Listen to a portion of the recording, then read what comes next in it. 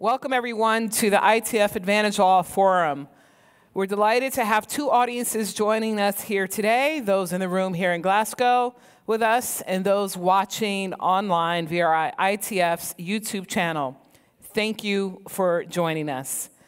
The ITF created the Advantage All Gender Equality Program to further tennis as an equal opportunity sport, and by extension, promote gender equality in all of sport. Advantage All aims to empower women to take leadership positions, raise the commercial appeal of the women's game, improve the media portrayal of women's tennis, and create a culture that includes and inspires all. We are grateful for the support of the Foundation for Global Sports Development in delivering the Advantage All program. The experts that we are proud to have with us today will address these goals in two panel sessions. For our second panel, we're thrilled that the Billie Jean King, a tireless campaigner for gender equality, is able to join us. Our first panel is going to focus on visibility and voice as we discuss eliminating gender bias. I'm very pleased to be joined here on stage by Elsa Arapi, Senior Sports Rights Manager and Women's Sports Project Lead for European Broadcasting Union, Caroline Lepetit, Head of Custom Strategy for the LTA, Jacqueline Burke, Director of Creative Insights for Getty Images, and Lori Fabiano, President of the Tory Burch Foundation. Thank you, ladies, for joining us. For having us. So to kick things off, Elsa, broadcasting remains the route to the masses, with it being a key driver of value and visibility within the sporting ecosystem. The EBU has been really active in promoting gender balance in sports broadcasting. Could you please give us an insight into some of the key findings from your reimagining sport research? And what are the really important aspects to improving visibility and giving a powerful voice to women's sport? What research has shown us is that women's sport has been ignored or at best underreported for decades. When it does cover women's sport, usually the production value is low.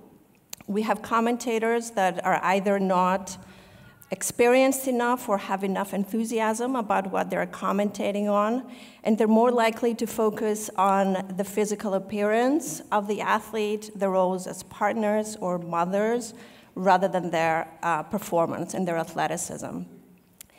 Of course, when you have major events like the Olympic Games or World Cups or a big tournament, we do get that high-value broadcast, that high-visibility event.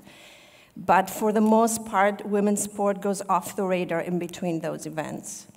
And this has been very detrimental for the development of the women's game, because we have to consider that a sports program is more than a description of what happens on the field of play, who's winning and who's losing. We are conveying significance. We are telling the audience whether what they're watching has value or not. And the message so far for the women's game from the media is that it's a second-rate product. At the same time, we see that when we do offer a good quality product, we have rich content, we do create hype around it, then the audiences are there. And when we do it with consistency, then we build a fan base that is going to follow the athlete and the sport throughout the year. So if I were to summarize on what we need to develop the women's game from a media perspective, I would say we need to do better in terms of quality of content, in terms of quantity. We need to move beyond gender stereotypes and focus on the athlete rather than the woman. And we need to cover women's sport with consistency so that we are able to build on the engagement that we get during the big events. No, that's great. I mean, and after these findings, how are you really communicating? You touched on it a little bit, but how are you communicating with your members to ensure that you're collectively achieve your gender equality initiatives and your balance? Well, first of all, I want to say that for us, women's sport is a great business opportunity. we don't see it as a CSR point or just about inspiration or the right thing to do. Women's sport is great sport, and it's one of the hottest trends in the industry right now, and we want our members to take advantage of this opportunity. So we focus a lot on the commercial value, and we really take advantage of all the data that is out there that is building on the business case. In terms of how we address these problematic areas that we just talked about, we have put together a set of recommendations and case studies that range from the very simple to the very ambitious, so that every organization can really pick what is the best fit for them and what they can realistically implement. When you have a community that is as large and diverse as ours, we cannot really have a one-size-fits-all solution or the same target for everybody. The strategy has to be adapted to everyone's abilities and budgets and the cultures that they're operating in. But of course, the guiding principles really apply to everyone. One of the things that really work for us is master classes on women's sport that we are delivering for our broadcast professionals. So we train people across roles and across hierarchies on how to do better on women's sport.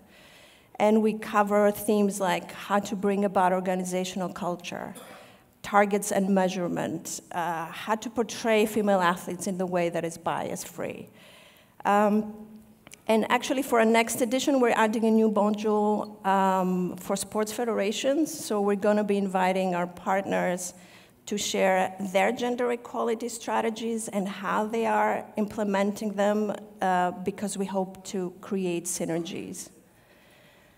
Another thing that we do as a community is we try to build bridges between the members that are on different stages on their journey to equality so that they can learn from each other, see what works and what doesn't. And we also want to create a sense of community around women's sport, because the people that go try to implement these targets need the support. And I think what is also relevant for the people in this room is we feel that no one stakeholder can do this alone. So we really encourage our members to reach out to their stakeholders in their own countries. So talk to their national associations, talk to sponsors, to government agencies. Really, everyone that can come together and share resources and work with each other, because partnerships can really be a key to progress. No, I mean, that's great. And in setting the targets with your members and constituents, how are you able to hold them accountable? That is a great question and a very important one. For ourselves, I have to say that the EBU sets a new action plan every year along with our women's sport expert group, and we are accountable to that group. And we also have initiatives that are recurring. They happen every year, so you don't have to get buy-in every year, somebody to decide every year. They sort of happen automatically. On the member side, targets are extremely effective in producing results with consistency, not only when you have a lot going on in terms of sport events like we had this summer, for example. They say that culture has strategy for breakfast because it's really easy to fall back on business as usual and the old habits. But if you have a target, then you are going to go out and look for that story. You're going to cover your national league because you need the regular content. You are going to bring women on your programming as experts and as commenters because you want to normalize their presence in sport. Right. So a measurement is a great first step in that process. So you measure your output, you see where you are, and then you set your targets. And you keep measuring to see how you're doing. You're able to see what works and what doesn't, and readapt your strategy. And something that I have seen with some of our members, and I really want to share with everyone here because I think it's very important. It's making gender a factor in every decision that you're making, whether that is deciding what rights to buy, what program to show, who you're going to hire for your sports unit. Because these decisions create new habits, and new habits form new cultures. Mm-hmm. So I would say that culture can have strategy for breakfast, but if you're very intentional with your strategy and you really pursue your objectives, then it can also work the other way around. Thank you. And Caroline, speaking of cultures, digital media, social, and search platforms also play an incredibly important role when it comes to discoverability, reach, and coverage of our sport and athletes. There is, however, still a lot of work to be done in this area. And both your own research and the ITF's research concluded that there is an imbalance and skew toward male athletes. And when searching on Google, they come up first before we do when you're searching our sport. Could you please talk us through some of your findings and perhaps just explain from a national governing body standpoint the detrimental effect that has on our sport and could have on women and girls' participation? Yeah, certainly. So we almost came across this by chance, just looking for tennis content when in Google. Better? Good. And we noticed a significant bias. So we wanted to look into this further to quantify the problem. So we worked with our digital agency, Vakir, and the results were appalling, really. We noticed that for generic search queries like ratings and rankings, best player, top players, 98% of images that were returned were of men. 86% of videos were male-dominated, and 92% of the People Always Ask features also dominated by men. So not only in the organic search queries that were coming through, but also in those deeper search queries. Go ahead. So you might. Should I keep going? Keep going. Keep going. Oops. Keep going. So this presents for us a significant problem, because if women in sport and tennis, where we're all here today, are not visible in Google, that is a significant problem. It's the dominant search engine in Great Britain. And so from a national governing body perspective, thank you. From a national governing body perspective, this is detrimental for two reasons. If we're not visible when people are searching for queries about tennis, people don't believe they can be part of the game. It's not necessarily for them. But for the second reason, we know from our research that women and girls particularly, they have a fear of judgment about getting on court because the sport is quite technical. And they fear that more so than men.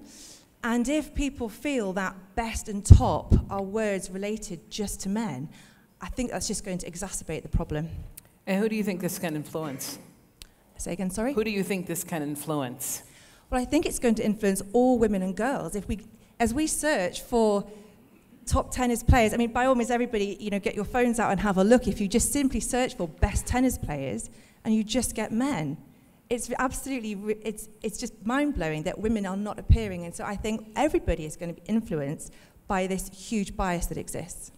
But in order for us to move forward and change the mindset of these people, what actions do you think need to be taken and by whom to overcome the bias of getting more women in the forefront on the search? Absolutely. So I think there's two routes here. So anyone who's producing content around tennis has a key role to play here. So everybody in this room, no doubt, all national governments have a website, have digital content. And at the very basic level, having 50-50 content across men and women across their digital channels. And then thinking about the bias in Google, it also comes down to how we're tagging our content, the more technical side of content, so that Google can find the content and list it well. So having those gender-specific terms in the tags and in the URLs. And so that's for national governing bodies, any media who's producing tennis content too. And then separately, we do think there's a role for Google to play here as well. If you look at different sectors, for example, the arts, and you look at the cast list of a film, you'll get quite gender equal men and women, actors, actresses. And so this problem seems to exist for sports in particular. So we do think there's a way of working with Google to manually maybe overcome some inherent unconscious bias that has existed in this particular algorithm. Yeah, and the other search engines that are out there as well. And the other search engines, It's important to communicate with all of them. Now, Jacqueline, I know that this is a topic close to your heart, as you have just released a framework alongside the Women's Sports Trust to help your partners understand how they can utilize imagery on your platforms in a better way to improve the representation of women's sports across media. Could you tell us what first brought this issue to your attention, and how have you been making changes to your business to help improve it since? Of course. We at Getty Images, we're very passionate about championing the representation of all women and girls in sports with an authentic and an inclusive lens. Now, in order to do that, actually back in 2018, we brought together a range of perspectives across the sports industry, the Women's Sport Trust, female athletes, female photographers behind the lens, the media, to begin to have a conversation about closing the visibility gap around women's sports. Now, out of those conversations, back in 2018, we put together the Women and Girls in Sport Guidelines. Now, they're not a document that's set in stone. They obviously evolve as we move forward in time. So in order to really improve those guidelines, in 2020, we at Getty Images introduced Getty Images Visual GPS Insights platform. And to Elsa's point, this is really talking about, more and more data that's driving keener insights to begin to understand not only, well, do people really want to see greater coverage around women's sports? We're all very passionate in the room, but what does the sports fan and the non-fan, so to speak, so that opportunity here, do they want to see that? So I have great news to report, because we've been mapping this year on year. With our latest insights, we've seen that over 7 in 10 people around the world genuinely want to see sports organizations do more to promote women's sport. They do want to see female athletes having the same coverage as their male counterparts. And when it comes to their representation, how they're visualized, they have an opinion as well. Mm-hmm. And their opinion definitely comes down to the fact that 78% now want to see visuals of female athletes that is very much about their athleticism and skill, and less about their beauty, their glamour, or their sex appeal. So interestingly, this is growing all the time. So we're really trying to, with the Women in Sport Guidelines, to evolve that, to really speak to the fact that people really are shaped by who they are and what they want to see in sports. So to your points as well, if we don't see that representation at all levels, we're really going to struggle to really inspire the next generation coming up, but also all levels of people right now to get involved in sport. So what's the reception been like from your commercial partners, and what results have you seen? So I think a very good concrete example I'll speak about a little bit is COVID times. There was a lot of challenge and disruption for the sports industry as a whole. We were very concerned, on my own team, would that kind of upend the kind of good work that was continuing to be done up to the run-up to the COVID times. So we very much worked with women in sport in the UK, who identified in their research that women between the ages of 40 and 55, who were often going through the perimenopause or the menopause, really were not participating actively in sport. And we wanted to understand, well, what can we do? How can we keep the focus there? How can we bring an inclusive lens? So we have created a 100% powered by women, both in front of and behind the camera, from the ideation, of the gallery of content to the stories that are captured by real women up and down the UK, who were very much welcomed us through great trust into their lives under very confined lockdown conditions at that time.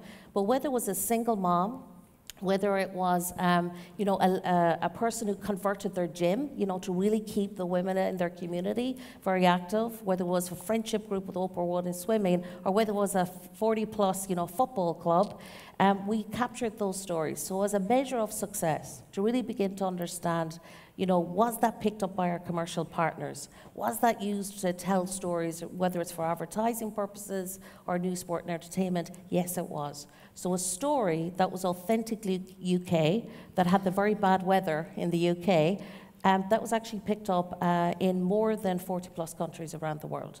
So it just shows that if you do focus on the visual storytelling and you do bring that inclusive lens to women and girls in sport, people will actively move towards it and do understand that by using it, they are being more relatable and inspiring people within the sport.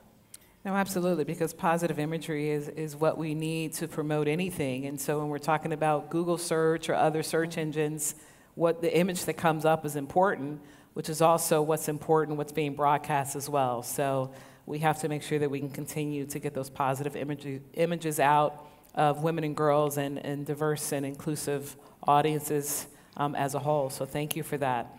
Lori, the Tory Burch Foundation is all about challenging bias and supporting women entrepreneurs.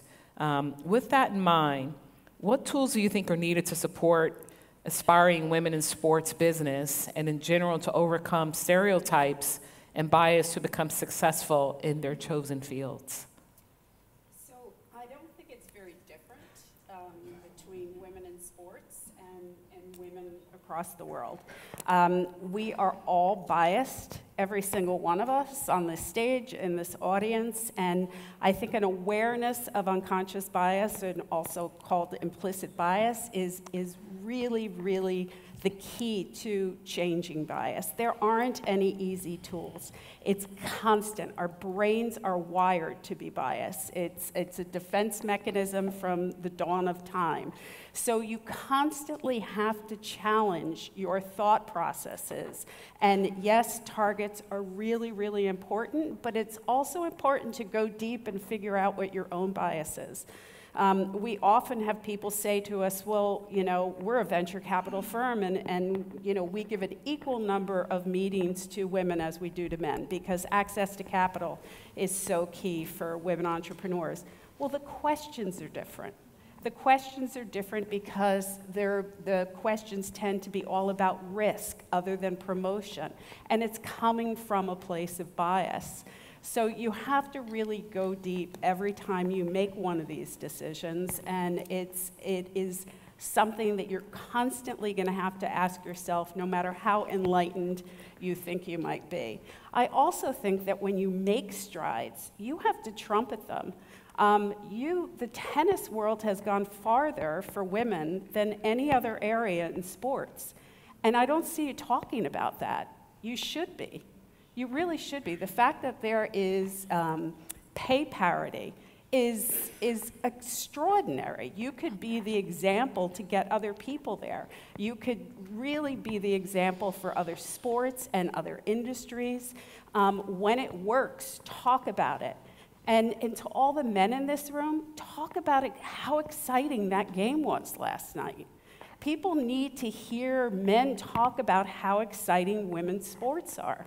That's what changes when your sons hear that and they think it's great. And the other thing is, don't talk about equality without talking about inclusivity. We feel really strongly, unless it's all of us, unless it's women of every color, we're not getting where we need to be. Well, you spoke about parity and the prize money, and tennis is one of the few sports that has equal prize money. Do you think there's an underlying bias in the way that success for women in sport and business is treated versus men, and how important was that message in creating parity in your decision to be involved in the Billie Jean King Cup?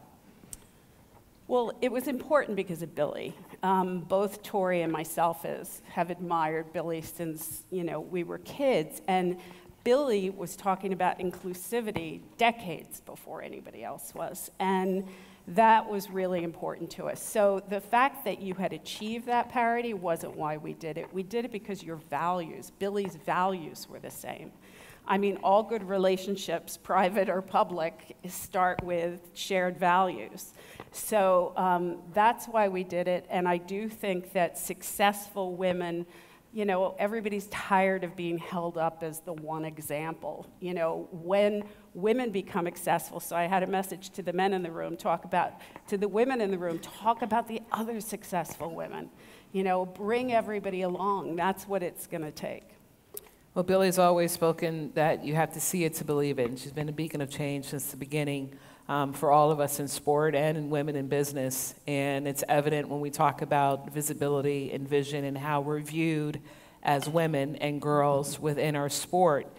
Within your organization, and I'll start with you, there's been priority placed on improving the visibility of women's sports, particularly with the LTA and any of the other federations that are out here. Have there been internal barriers to overcome to get to this point? Well, we're very lucky at the LTA. The She Rallies ambition that we published earlier this year around gender equalities follows on from the launch of our inclusion strategy last year, which has support at board level. So this really did start at the top and has been filtering through the organisation, which is absolutely fantastic. In some areas of the organisation, it's been a lot easier and quicker to quickly put that insight into people's work and to help them to think slightly differently. And of course, that's going to take time to go across all parts of the organisation, but there are certain people, myself included, who continue to be protagonists and just to keep chipping away and learning a lot more and helping the organisation along from top to bottom. Elsa, have you seen any of the barriers on the inside? Yes, it has to do with resistance to change, I would say. It's easier to continue to do things as you were. Your work processes are the same, you know who to talk to, the culture is the same, and this is the one that really takes the longer to change. That's why I talked before about targets and intentionality. But I do think that if you get leadership buy-in, then you really are making a very big step, because they can then trigger all of these changes that are important to take place. No, it's important. I mean, we've seen a lot of conversation generated about the choice of apparel in women's sports over the past few years. And Tori, I'll come to you with that. Does the media have an issue with the sexualization of female athletes, and how do you think it has influenced interest and respect for women's sport as you are getting into tennis? Well, certainly in the past, the sexualization has dumbed it down for women athletes and, you know, put the focus obviously on where it shouldn't be. I do feel that women should be authentic to themselves, though. So, you know, if a woman chooses to wear a catsuit or whatever she is going to wear on the court, that should be respected, and it's a real footnote in her game. It's not what anybody should be focusing on. But I mean, I think you asked the question about what are the impediments. For women entrepreneurs, and I think it's the same in sport, it's access to capital, which is why this issue of pay parity is so important, and you should be talking about it. In the United States, only 1 in 23 loan dollars go to women, and they start businesses at a greater rate than men. Less than 3% of venture capital goes there. Those are horrific statistics, and people have to keep talking about them for any change to happen. Jackie, you know, we talk about photos. I mean, we're on social media all the time. It's all about photos, right? You're attracted to the photo versus the story. But as we are promoting women and girls in our sport globally, it's a lot of different cultures that are represented in this room and on YouTube today. What advice would you give to these tennis federations with the images that they're putting out there that are obviously positive, as we talked about, but to promote our sport in a more engaging way? Well, I think this is where the Women and Girls in Sport guidelines that we've put together is very helpful, because we're really trying to look at the different layers of identity a young girl, you know, a female athlete might identify with, and it's not always just one layer of identity. So how do you begin to ask yourself, where's my unconscious bias? If I look at, you know, my visual strategy and how I've increased the visibility on women's sport within my country, well, what are the types of visual stories that I tend to go to all the time to represent that story, whether it's at an elite or a grassroots level. So, you know, am I given an equitable, you know, range of options for how women and girls of all ages, for instance, are being visualized? Am I representing all types of body shapes, sizes, abilities? Am I looking at telling wider stories that are not just focused on the female players, for instance, but am I looking at the rich female support staff, the umpires, the volunteers, the ball girls? How am I bringing an intersectional lens that will really inspire everyone? And again, it's a very difficult process, but if you bring that intentionality, if you slow it down, if you try to be more mindful, and I think the key word I think Elsa brought up there, it's about collaboration as well. We're on this collaborative journey. We need to look around to be inspired ourselves. So I think, again, just building that out and being very mindful of it and getting all those feedback loops and bringing lots of voices to the table can help move towards an unbiased storytelling if it's at all possible, but to begin to do that step by step. Thank you. And Elsa, sticking with the global audience that we have, with so many tuning in, all from which, again, come from different traditions and cultures. If you were at ground zero, but wanted to break the mold and create change within the organization, where would you begin, and what are the first steps? If I may just follow up a little bit on what Jackie was saying, I think we also need to look at the way we portray men in sport, because that is sort of the other side of the same coin. And I want to say how much I loved in September that photo of Rafael Nadal and Roger Federer holding hands and crying. And I thought that how unfair is it that men always have to be unbreakable, and they always have to be resilient and strong. We deny them this opportunity to show emotion and to share moments like that, because what are the people going to think? So I think if we want to break gender stereotypes, we have to do it on both sides. No, that's a great follow-up, because after dinner last night, we actually had a conversation and a laugh about that. And I think it is important that we are seeing men and women in the same light of being emotional and sharing these sentimental moments without having the stereotype behind it. So great comment. Yeah. So in terms of culture, I think I sort of covered that in what I was saying before. The guiding principles need to be the same, but they also need to be adapted to the culture. For example, we always say to our members, focus on the athlete and not the gender. But there are countries where women do not participate in sport, they do not pursue careers in sport, because for them that means that they cannot have a family. So they have to make the choice. In those spaces, the broadcasters does show stories where women have done both in order to tell girls that actually this is a path for you and you don't have to choose. In terms of where to start, yes, again, leadership is very important. Although you need everyone to grow, even the naysayers, because they will point you to the directions that you need to improve. No, absolutely. And Caroline, just again from the governing body perspective, how difficult has it been to have the gender balance and making sure that we're supporting the women equally to men, just within your organization, and then making sure that we're spreading that amongst our audience, that we are equal and there should be parity in everything that we're doing in developing our sport?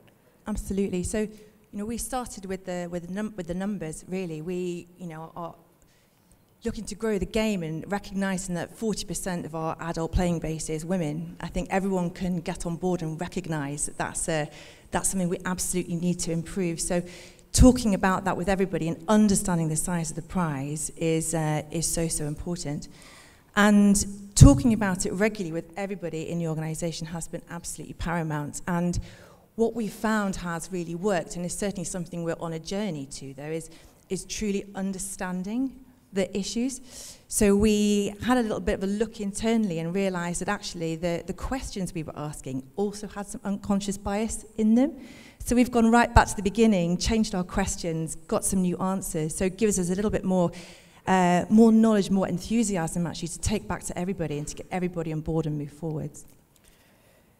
I mean, these comments are just so important for us to make sure that we're soaking up and taking in so that we can take them back to our respective nations and try to implement them wherever we can. But we're focusing on the visibility of our sport.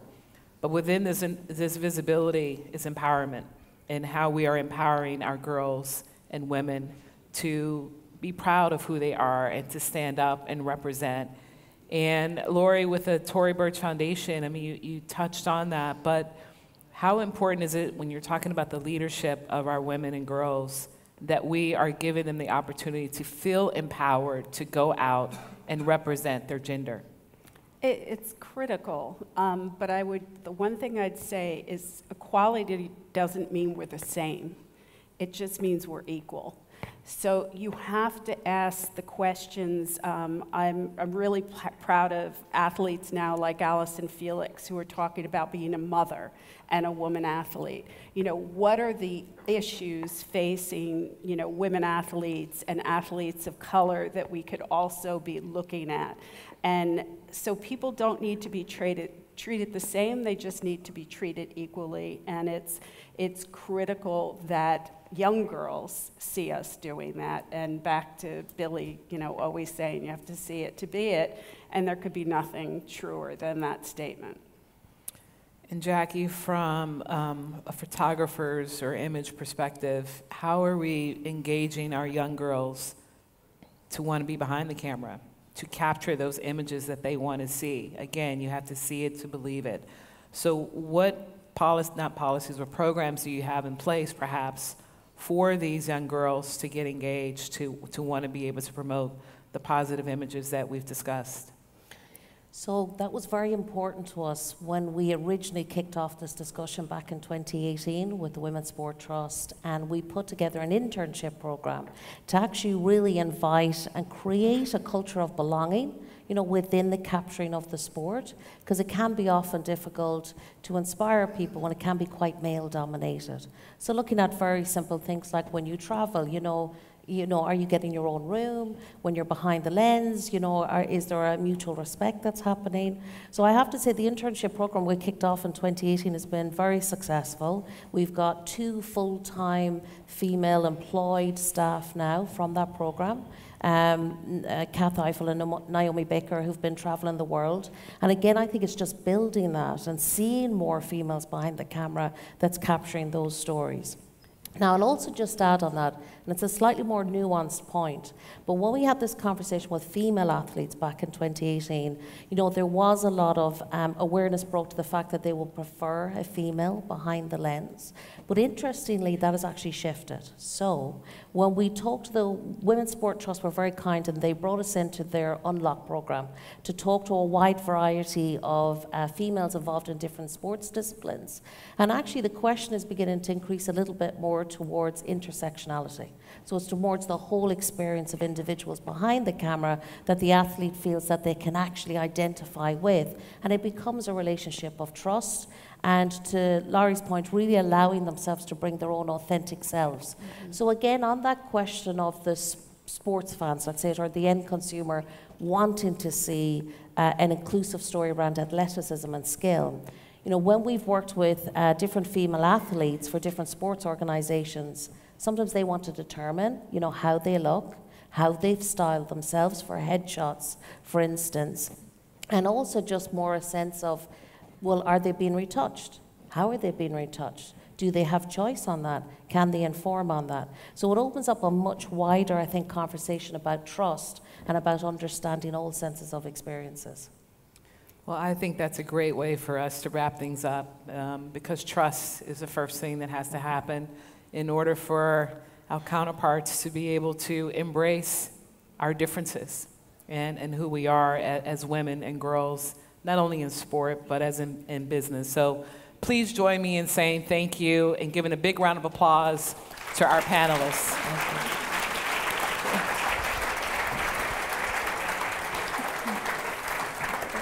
So now the theme of our second panel discussion is value, and we're going to turn our attention to commercializing women's sport, and I'm pleased to turn things over to Jay Stewart, who will introduce our new panelists. Oh, hi. Jay, thank you.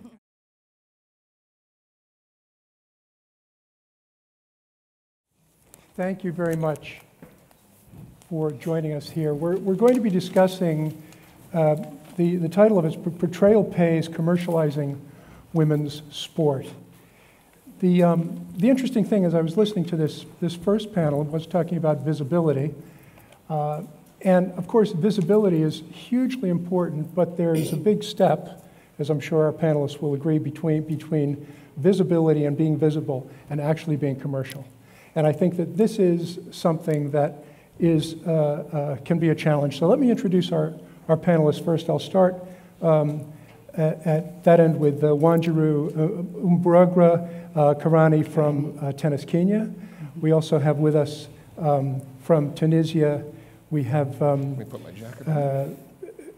Salma Mula Guizani. I'll introduce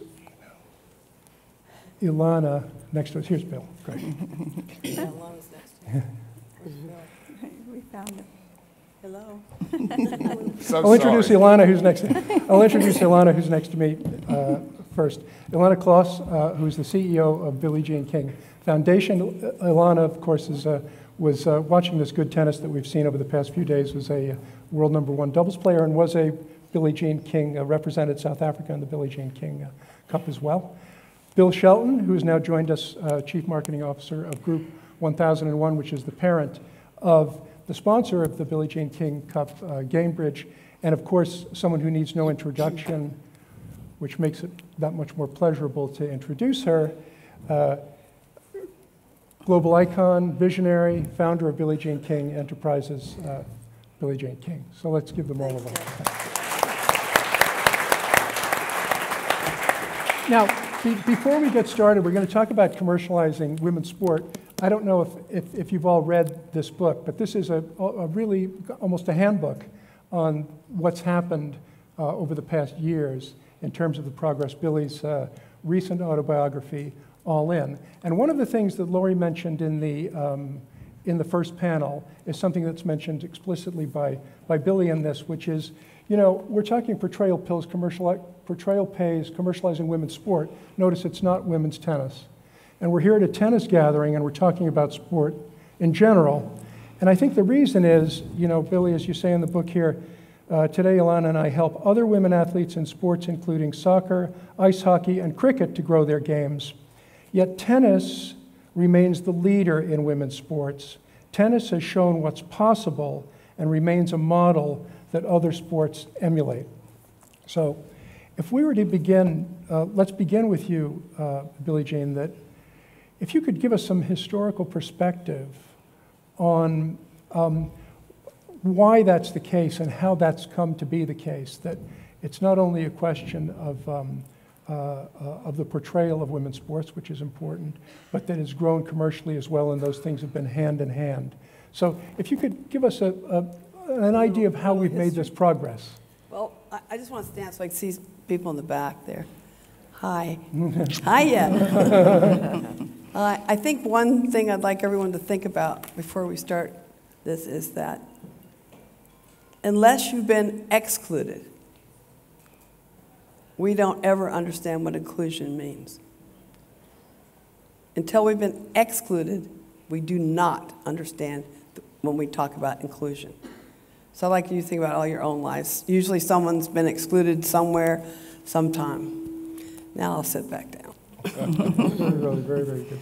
So, because all of you are leaders here, I think I'm big on understanding history. The more you know about history, the more you know about yourself. But the most important thing, it helps us shape the future. And I love history, and I love tennis history. So that's really what helped me make decisions, to understand the past. How do we move forward to the future? And every one of you here has such power to change things, to make it better for everyone. So as we go through these discussions, I want you to really understand you are the leadership in tennis. And great leaders, the really great leaders, are the ones who think about others and not just themselves to get better in the climbing or whatever. It's really caring about our sport. How can I make it better from the grassroots all the way up?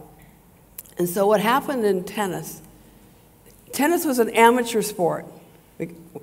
I'll just talk about myself here. I got $14 a day. And I hated being an amateur. I grew up around pro sports as a baby, as a child. NBA, NFL, Major League Baseball, all the big team sports. I played all team sports. Never heard of tennis until someone asked me in 5th grade, do you want to play tennis? And I said, what's tennis? So tennis didn't touch my heart and mind until a friend, and everything is in relationships are everything. Think about that, relationships are everything, really they are. So as I got into tennis, I wanted to change it to be a pro sport. Because if you're an amateur, it's a hobby. If you're a pro, it means you're really good. Kids think if you say I'm a pro, they go, oh, wow, you're really good. So when 1968 came about, and some of you here will probably know this history, that they decided to open it up and make it professional. And I would say that the All England Club and the LTA were big in making that happen. Herman David at Wimbledon, everything. He saw the writing on the wall. So 1968 comes around and it's pro. So Rod Laver wins Wimbledon, he gets 2,000 pounds. I know. And I got 750 pounds. So I got 37.5% of what the men got. So I went, oh no, about that too, because I got in trouble with trying to make it pro, and now the next problem is, who decided this? I mean, I thought we'd just get, our checks would be the same and we'd move on. So I thought in the back of my head, that's another fight. So then I went to the men and I said, let's be one association. And they said, no. And I went back a lot of times, sometimes. So in 1970, there were 9 of us called the Original 9. You may or may not have heard it. We got inducted to the Hall of Fame last year. We decided that we would give up our careers and try to worry about the future generations. We signed a $1 contract with Gladys Hellman, who is the publisher of World Tennis Magazine, and she went out and got a sponsor, because follow the money. If you don't have the money, I don't care how big your aspirations are. So I'm big on money. It's for what it can do for all of us. So we had this tournament, and we did get suspended. We got suspended, then they let us play. It was a nightmare. And here's the 3 things that we wanted. These 3 things are really important. Number 1, that any girl in this world, any girl, if she's good enough, would have a place to compete. I said compete, not play. Compete. And number 2, that we would finally be appreciated for our accomplishments, not only our looks. And number 3, the most important to all of us, because we came from the $14 a day, is that we would be able to make a living. Those were the 3 things we decided, go ahead and suspend us if we never get to play again. And many of us were at the center of our careers. I mean, we're talking about giving it up. We're giving it up. We weren't old and retiring or anything. In fact, we were on the younger side. So we were willing to do this for the future generations.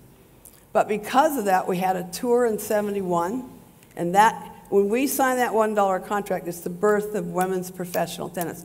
That you see today, any check that a woman gets in the ITF tournaments, WTA, majors, I don't care what it is, that day is the reason this has happened. So we're all still alive, barely, but we're all still alive, and we're so proud that every time we see a woman get a check, we don't care what the amount is, that she's appreciated. And we still are big on looks. We still haven't gotten over that, but we're getting better. like what the panel before us talked about. But that's why we have it. And then our next thing was to make the majors equal, because it's also about the message, not just the money. And you never know how you're going to touch another person's life or how you're going to touch yours. I always envisioned a woman in a village in Africa actually seeing this. I don't think she had TV, but if she could see it or read it or anything, I wonder what that would do to her, that they get equal money. Mm-hmm. So anyway, that's how it got started. You know, Billie Jean, one of the things I remember from the book is when you were together with the men turning pro and making that transition and actually going for it, mm-hmm. Not to point fingers, but the men started to drift away, didn't they? I mean, they didn't want us, actually. The support was not there. No. Do you think that picture has improved? Yes. This is where men are really important, because if I hadn't had men allies along the way, all of us, not just me, we would not be where we are. Especially in the sponsorship area, I call it a partnership. Because men have more power, they have more money, and all of you that have a daughter, I would hope, my dad was great. He believed in me as much as my younger brother, who also became a professional athlete. He played 12 years of baseball, which for most of us here, they go, huh? Mm-hmm. It's a huge sport in America. But because my dad believed in me as much as my brother, I can tell you, set the foundation for me to have confidence, because he believed in me as much as my brother. And I cannot tell you, and I didn't realize it at the time, how important that was. But all of you here, most of you are men, you have the power to change things. And I think the question is, what legacy do I want to leave in my life? When I look in the mirror at my age, and what do you want to say about yourself? Forget what the world thinks.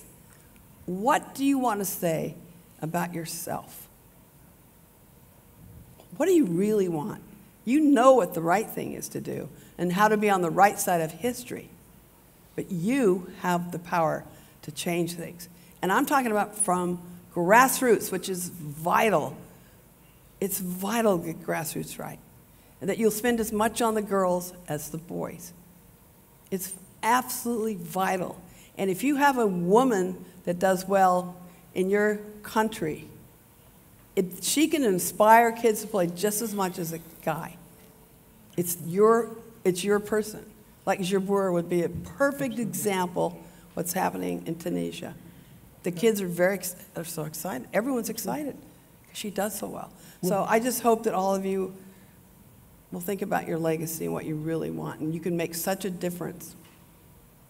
You got to force yourself sometimes to do things. It's tough. We'll be talking about the impact of these players. But Ilana, before we go there, what are the positive things that you see about the situation now in terms of the commercialization of tennis and women's tennis and women's sport more generally? What, against the backdrop of your own experience?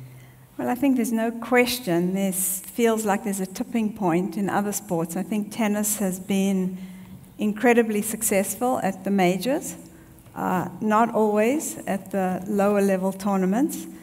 But I think the thing that's really going to change that is exposure.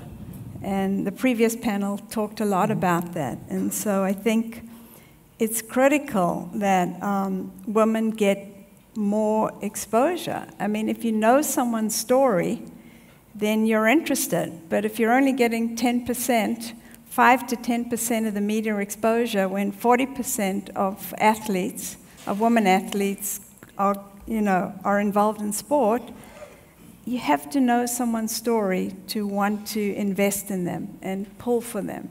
And so I think while we are doing well at the 4 majors, there still is opportunity for growth. But more importantly, I think investing in women at the grassroots level, like Billie Jean says, and when you sit here on the stage and you see the success in Kenya, when you see the success in Tunisia, if you give young girls an opportunity and you believe in them, they'll succeed. And the potential is huge. There's a great opportunity in women's sports because It just is not as mature as men's sports, whether it's tennis or anything else. Tennis has been very fortunate that you have men and women play together. But I think we still need to invest in women's tennis a lot more. And if you do that, you'll see the results. And I think when I think about investing, it's money, it's emotion, and it's time. It's all three of those things that I think will pay off in the long run. Do you think we might be going through a period right now where there's a sense, for a lot of social reasons, but also because of the success of certain teams and certain events, that women's sport has really turned a corner and that everything is going to be rosy going forward and that maybe there might be more challenges ahead? And is it about investing in the grassroots to make sure that that momentum continues? Well, absolutely. I think, like I say, women's tennis has been the leader. Where we're starting to see greater success and interest is in women's team sports. And I think for me, what's really exciting as someone who believes in women and in women's sports is to see significant investors willing to put their money in women's tennis, in women's sports for the long term. And so when you start getting the same owners that own male teams or teams in leagues or tournaments, I think that sends an unbelievable message, and I think we're really starting to see that. And that's the tipping point that we see. More fans are watching women's sports. They want to see it. I think actually women are much more loyal fans than men are because they have to struggle to find the content. So I think it's great to see significant investment in women's sports because that's going to make a difference, and you have to invest for the long term. Yeah. It's interesting you say this because it's something that just popped into my head about credibility of the ownership. If you remember when esports first started to become a big thing, gaming got very big, then esports and some of the big owners of big franchises started to get into esports, and there was esports investment by NFL owners and NBA. And then suddenly it was, oh, esports must be okay because the NFL team is invested in esports. And I think we're maybe starting to see the same thing here. Of course, we'll get to the ownership issue a little bit later with yourselves. Bill, I know you believe that women's sport has made big advances, but also that it hasn't come as far as it could, and that there are some real reasons for this within the way that commercialization works and the way that the whole market works. First of all, yeah, that's a great question. First of all, I think our goals should be more than equal, right? When it was 100% men, we would just accept that. So I want women's sports to be 70 or 80% of the sponsorship dollars, you understand? And it can fluctuate over time, so not always 70 to 80, it might be 40, but also just higher aspirations. One of the things in business, I have an engineering degree, and what matters is what you measure, right? And one of the things that I hear in men's sports a lot, or people who are in my position as a chief marketing officer is, well, men's sports are just more popular. I tend, you know, and I tend to, and I said, based upon what? Because I like to understand, you know. But one of the things that I found is that a lot of times what's measured is wrong. And I'll give you just one example. So, you know, when people are looking at Nielsen ratings, for example, and say, okay, the men are being watched more than the women. What they're missing is women's sports are watched more on streaming and data on people's phones and smart. That's not being measured in the numbers that are given to the companies. That's a big, big difference. So what matters is what you measure, and I think we have to do a better job of finding that data to support it. That's one example. So there is the need to be harnessing the data and being able to put that story together, which is, I mean, a lot of sports are wrestling with this more generally, but maybe women's sport is in a good position because they can start to get their teeth into it. Yeah, I think it's, as corporations in our company, what we did is we were analyzing our client base too, and 60% of the people who were buying annuities were women, but yet so little of the money was being spent. I think less than 5% in the United States was being spent on women, and our goal is we're spending significant amount. We sponsor this event. We are sponsoring, starting in 23, the Annika Sorenstam event in Pelican, Florida. So we're trying to get to parity in what we spend because we think it not only is good for society, but it's good for our business. Lana, let me get to a point, which is this question of money, and we're talking about money, and Billie Jean says, I like money. I mean, it's important. But, you know, do you think women are good enough about following the money? Do you think there is enough confidence among female athletes, but among women generally, about making their economic voice heard and about actually just personally feeling this is what I want? Well, or is there still a way to go?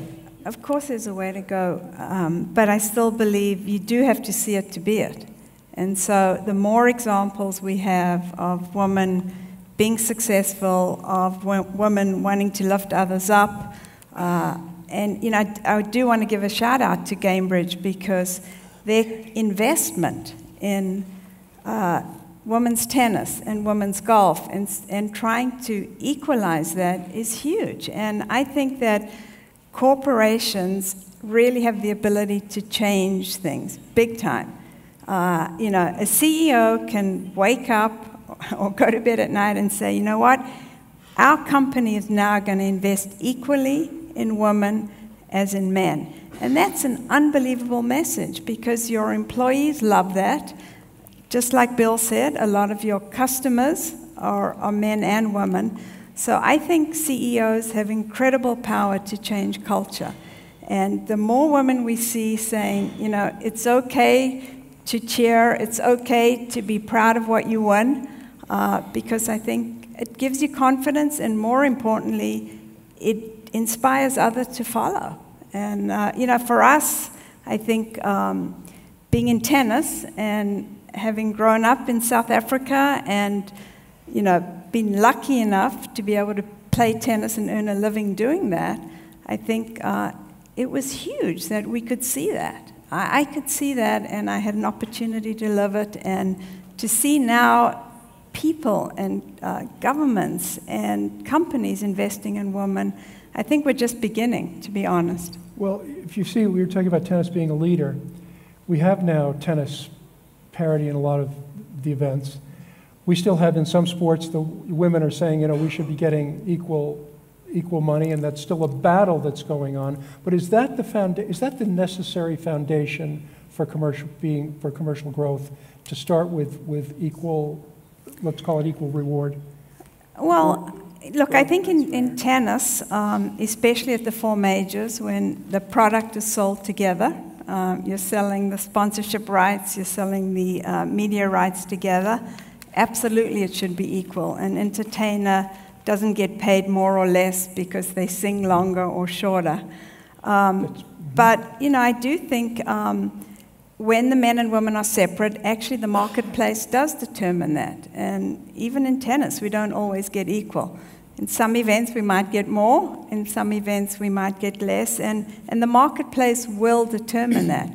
But that's why it's hugely important to push for additional exposure. Because when you get exposure and people know who you are and what you do, I think then they want to invest more. Right. But, you know, I think it's a journey and it's a process. And I don't think, you know, women are saying, just give it to us. Yeah. We're very happy to earn it, but you have to have the opportunity and access in order to be able to do that. So it's step by step, and you're making the point that it can't just be this idea of we play the same sport you do, so we should get the same money you do. There has to be, you know, there has to be something that's joined up in there. Bill, you know, you got involved with the Billie Jean. Wouldn't that be great? Billie Jean King. One of the things that attracted you to the Billie Jean King Cup was this idea of the equal money, you know, as Cambridge. 100%, you know, and I think that has to be the start. And I believe, you know, the marketplace is sometimes is circular, you know, as an expert in finance. And sometimes you have to almost establish something and then prove it. So, for example, for many years in the United States, you could pay me less than my white counterpart just because of the color of my skin, right? And so the government changed that by establishing that was against the law. Sometimes I think we have to look at that, and I don't know if law is the solution in this case, but public pressure is, okay? And I believe that we should hold accountable our corporations to spend equal money. I think Billy was sharing an example of let's just have some way that we can boycott, let's say, all the fans of us or in women's sports, or do something to show the sponsors how powerful our group is. So yes, I totally believe that equality is it's imperative for a lot of reasons. But just as a societal good, one, what are we telling our daughters and our sons? That's important of when we're paying equal, I mean, not, you know, different things for the same quality of work. And the stories, when I love Broadway, but when I watched Stormy yesterday in the Australian match, after coming back, I was cheering like a first row of Broadway. And those kind of stories aren't shown on the media enough, right? No. So I think that, you know, for me, it's aspirational to start there, even if the data isn't totally supportive of that right now. And I've seen research recently, and there has been a lot showing that brands are very sensitive to this now. I mean, it's very clear that the public is expecting brands to behave in a different way, and not only to talk the talk, but to also, you know, walk the walk and get behind what they're showing as their positions. And I think this is becoming more and more important. So I think that's something that bodes well if you're trying to make progress in an area that's where there's some value and where it's important, because all these things are connected. It's not just women's sport, you know, it's everything. But if we can shift gears, because we have a room full of people from various parts of the world, and for many of the countries that are represented here, the commercial conversations that might be had in the more developed markets are not really strictly relevant. And I'd like to move things over with Wanji to tell us really a bit about what the situation is of tennis in Kenya and in your country, in terms of where you are in, let's call it, the marketplace, with both, you know, the broadcast world and the sponsorship world, and the kind of progress that you hope to be making and that you are starting to make. Okay. Tennis in Kenya is facing a growth spurt right now, and that is mainly because now we have created a star, and I think Billy said something about the money following, and it's been a long journey, and the back end of it has been we've invested in women's sport, and a couple of years ago, led by our president, Mr. James Kenani, who's a women's ally, decided that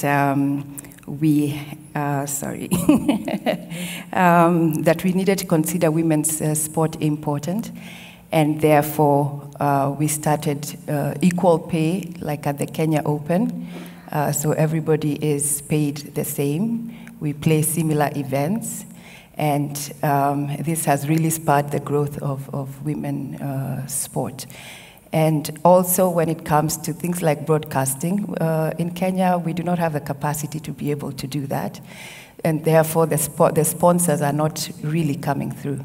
But again, when you see somebody like Angela, now all of a sudden this year we have one sponsor for our W15s, so that has really helped. There's been equality there, because you were saying television, it doesn't cover men's tennis or women's tennis.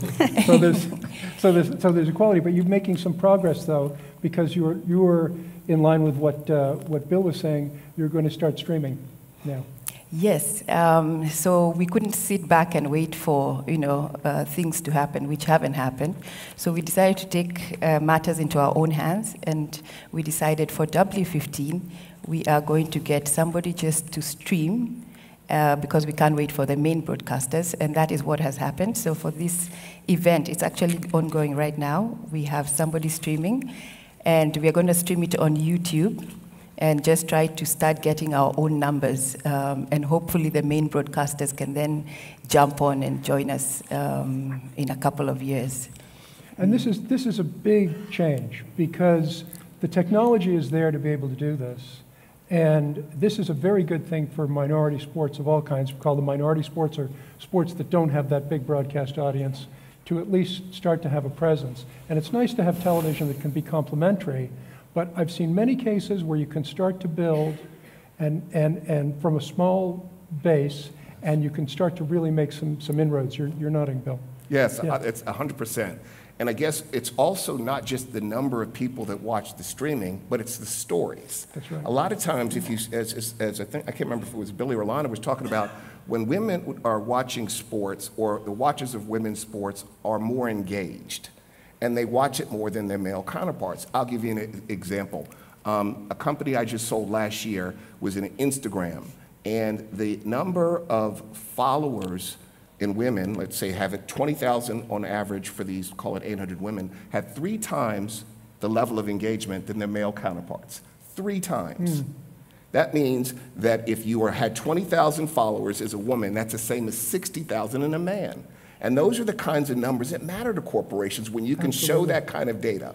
But it's not just the growth, it's the engagement and the stories that people care about. Absolutely. So you can't just look at one, you have to look at the story in its entirety. That's right. The numbers, the bare numbers are not sufficient anymore. And in fact, when you're coming to speak to sponsors, that doesn't work for a lot of them now anymore. They want to know more. Now, Wanji, you mentioned the success of Angela, who was got to junior Wimbledon, was in junior Wimbledon doubles success. And then it's made a difference in your country. But in your country, Salma, you have one of the top players in the world now in Oms Jabeur.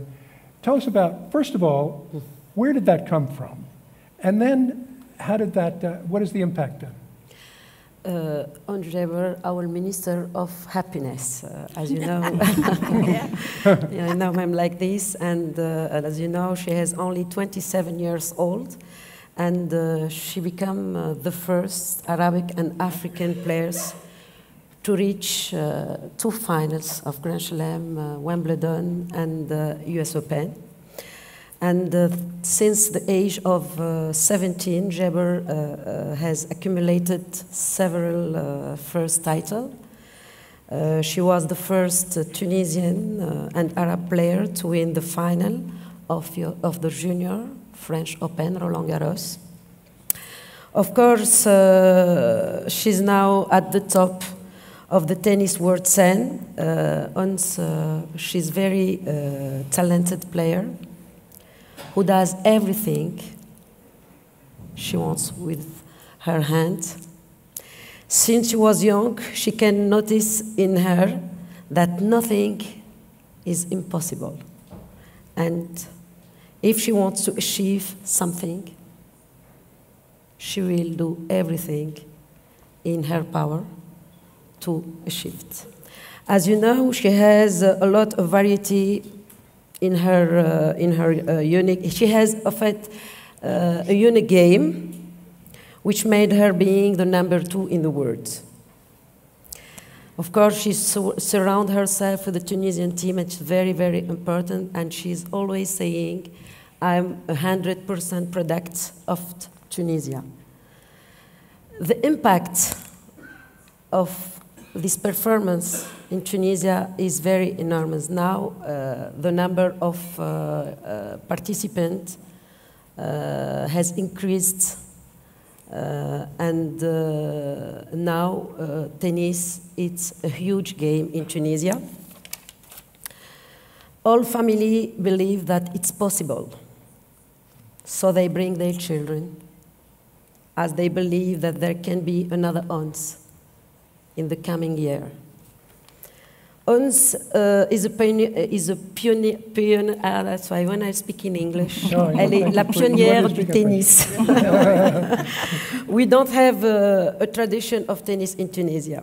We don't have a leader whose path we can follow. Now we have Ons, and really it's a great. Ons takes her statue as a role model to her. She has always said that she's, as you say, 100 product of Tunisia. She's a source of a great motivation. We were talking about grassroots a moment ago, and the question is when you talk about investment, where the investment that goes into grassroots comes from. And I think in your case, Wanji, there's been, you've had, the ITF has been very much involved in that, and also in your case, Salma. So if you could tell us about how that's worked in Kenya first, and then maybe a little bit in Tunisia as well, as to how it's helped what you're doing in terms of your regional tennis center. Yeah, it has really helped from the very beginning. We used the JTI program, to discover the talent, and we made use of that. And from there, Angela was picked for the High Performance Center, which again is funded by the ITF. And this happened in Burundi and in Kenya. You find that when you have a center at one of your, like in Kenya, it produced many players because we had the top 16 players in Africa training in Nairobi, and that really brought the standard of tennis up, but more importantly, of Angela. And when that center was shut down, we sent her to Morocco, where she was able to build on her tennis in her final junior years. And just when we were stuck and wondering what to do after COVID, then there was another ITF program, which was the Grand Slam Tour team, and we were able to apply for that. And she joined the team and started her, went to Australia on the ITF team. So this funding, as you can see, and it continued even Roland Garros and US Open, Wimbledon, she was all part of that ITF team. We would not have had the resources, but with that kind of funding that came through the ITF, we were able to get her to where she needed to be. Mm. And Selma, you have your facility in Sousse as well. Yes. And how is this? Does this come about in terms of the timeline for Entrebourg and the facility in Sousse? How has that happened? Yes, of course. The performance of Ons helped us to get this center. But it was also our dream to get this center, and we did all our best to get it, and we have tried to choose the best appropriate place. It will be hosted in Sousse. In Sousse, it's near Monastir, and Monastir where we host 52 weeks of 15,000, and the idea to host this center in Sousse, the proximity of the seat where we host the tournament, the ITF tournament, and also we host in this city more than 10 ITF junior. Donc the center located in one of the most beautiful region, the name is Sousse. Sousse is a seaside town. In the center there is 8 green set courts in front of the beach and a high standing door. A super pleasant setting that will allow this young elite African player to progress and to improve themselves. In the safety place also, it's a very safety place, and it's very important because the majority of players perhaps they will have under 16, under 14, and it was our dream as Tunisian, and it's a dream of all Africans to progress in a center and to have the opportunity to compete near the center, to not travel because it costs a lot. It costs a lot of their federation. And now that's why we want to thank ITF to give us this opportunity and to give this opportunity to many African centers, because really we have many potential athletes that need support. And with this center, we are sure that we will support them. In this center, we introduce the scientific, let's say, we will follow them in the scientific, yes, recherche, on va faire de la recherche scientifique, and we will put the team with physical fitness and mental, because it's very important when they are under 18, under 16, to support them mentally. And I want to say that, as you know, Tunisia, we have the proximity of all European countries, 1 hour, 2 hours, and you are in France or you are in Spain, and it's very important if they want to play other tournament, they don't have to travel a lot.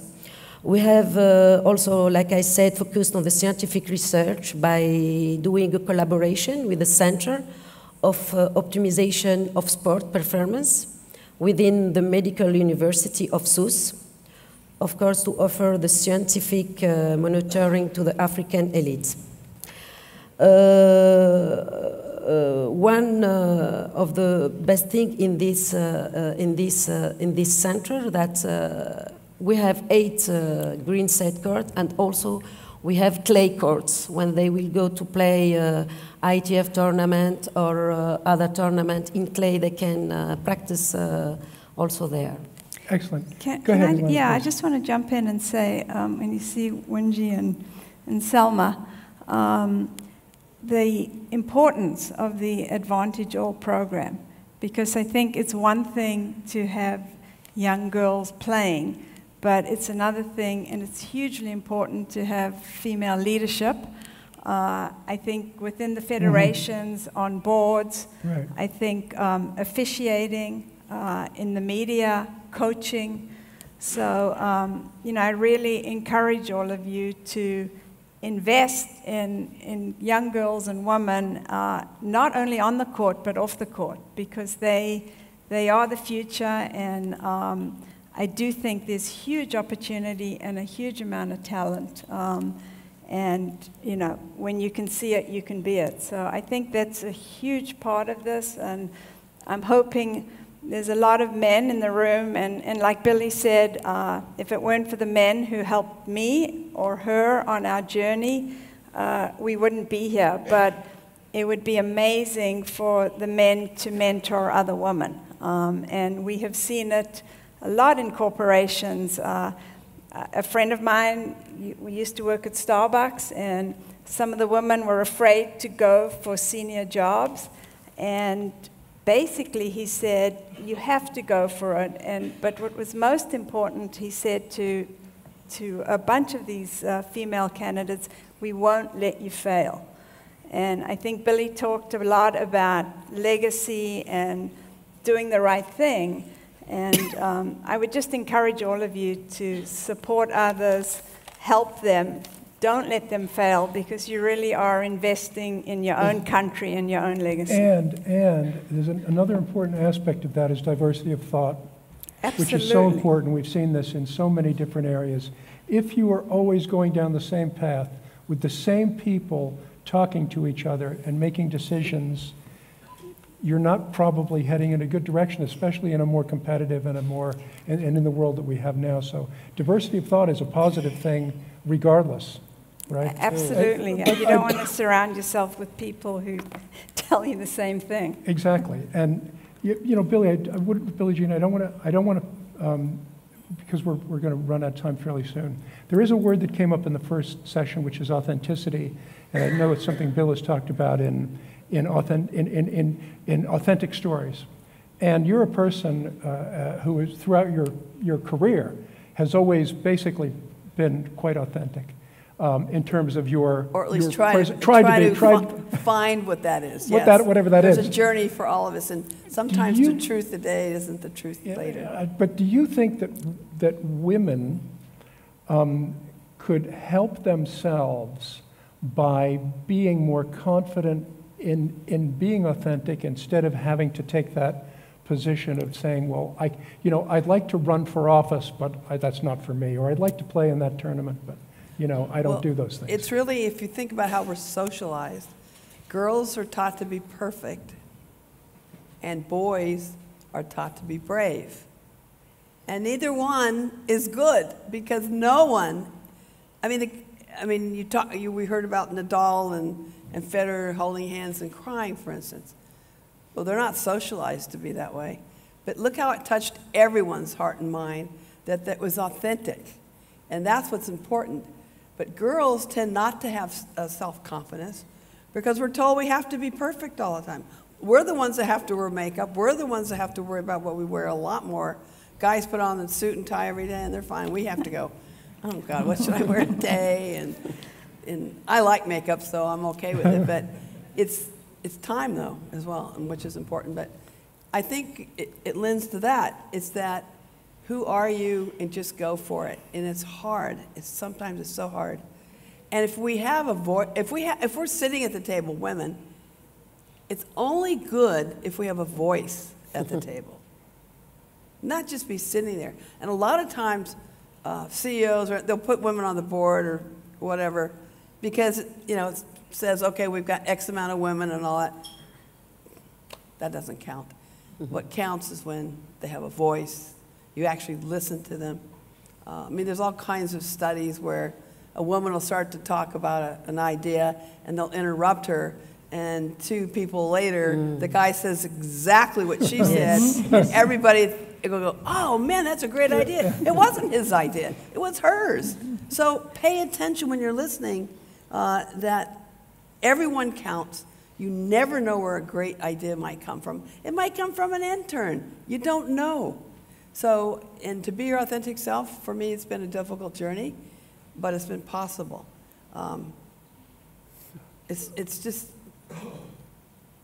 Just think about what I said at the very beginning. You'll never understand inclusion unless you've been excluded. And I think if you think about your own journeys, that's important. And what we're trying to do here is be inclusive of everyone, And it's great when we have a big winner. She or he or they will inspire people. But the real sheroes and heroes are grassroots. Think about your own lives. Who are your sheroes and heroes, really? It's usually, my coach, Clyde Walker, was my first coach. I talk to him every day. Hey, Clyde, I wish you could be on this journey with me. Are you? You know, so anyway, those are very, very important things to ask yourself. And I think it helps. And it helps with, I think Lori talked about bias, or the panel before. And it's true, we're all biased. So we have to do gut checks all the time. Ask yourself, is this my bias coming up right now in my head or not? And try to just be open and get the best. And we have a chance. You guys are the leaders. You have a chance to change things for the better in each of your countries. And it really helps when you have a great player or a child or a young person, you see them go near the top. They're very inspirational. I mean, I know Owens, I've heard her story saying, without the ITF, I would not have made it. They helped me financially. Hello, money. They helped me with coaching. That's still money. You have to pay them. It always goes back to money. And so that's why she made it. She said without the ITF, she wouldn't have made it to the position she's in. So I want to thank everyone. Thank you to Tunisia particularly. So these are the things that matter, but thank you, and do try to be your authentic self the best you can. I mean, we're all in different phases of our journey. Well, thank you to Billie Jean and to all of our panelists. My particular sporting prowess is sticking to a schedule. And, it's high noon. Sorry, it's high noon, which is when I was told we have to finish. I'd like to give a big thank you to our panelists here for a really good discussion, and I'm going to turn things back over to Kat. But first of all, thank you. Thank you. Thank you. Go for it. I think we can just stay here. How about another round of applause for everyone here? Thank you, Jay, and thank you for the insights and inspiration to all of our panelists that were here today. You know, Advantage All is about facing challenges, and we need inspiration to face them. We also need to focus on the immediate things that we can do right now to make sure that we can get this initiative moving forward. On that note, I want to mention that we have a very important I Pledge commitment that I hope all the members, member nations and regional affiliates here today will be willing to sign up if you haven't already. I know many of you have done so. But to make sure that we can have our tangible and public commitment to gender equality at all levels in our sport.